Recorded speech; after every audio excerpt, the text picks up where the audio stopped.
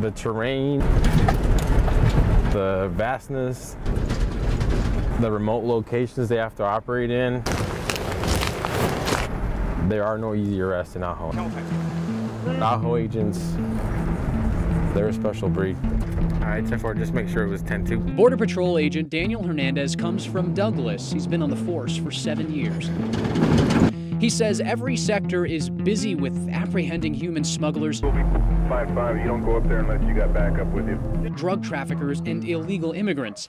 But Ajo is a 7,000 square mile hot zone. 3 juvies, males, and 2 females. There's a lot of mountainous, remote areas here, and so our agents are constantly patrolling those areas because there's a heavy drug trafficking history in this area because it is so removed from typical civilization. Agents spend long hours under the sun, miles away from population. They sometimes rely on high-tech surveillance to monitor the area, but most of the time, agents rely on their eyes and their intuition. While agents are patrolling this vast land area, oftentimes they'll actually get out of their vehicles and then look all around the ground for footprints or anything that could point them towards somebody here illegally. We do catch a lot of people coming to the country illegally and a lot of drugs coming into the country illegally just off of one footprint.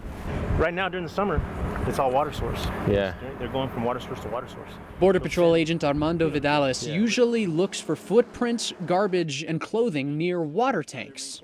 Or just check the water. You have to follow the road, and there's a really good water source down there that the groups use. Patrolling Ajo for 7.5 years, he's learned a thing or two. I've ran into everything from being shot at one time to just the people that are here to give up and claim asylum from other countries. The terrain is really unforgiving. Every plant out here is pretty much designed to rip skin off of you. No question, things get intense out there. In the mountains, the valleys, the washes. Backup, sometimes just 5 minutes away, other times an hour away, showing that safety always needs to be a top priority. Vidales says whether that means running into an ambush to having enough water on hand, agents always do their best to stay out of harm's way. But at times, it's unavoidable. Why do people use this area? I think because it's so hard for us to patrol, because of the challenges that we face. The difficulty, the dangers, the determined agents like Vidales, all the more reason why Hernandez continues to praise his brothers and sisters in Ajo.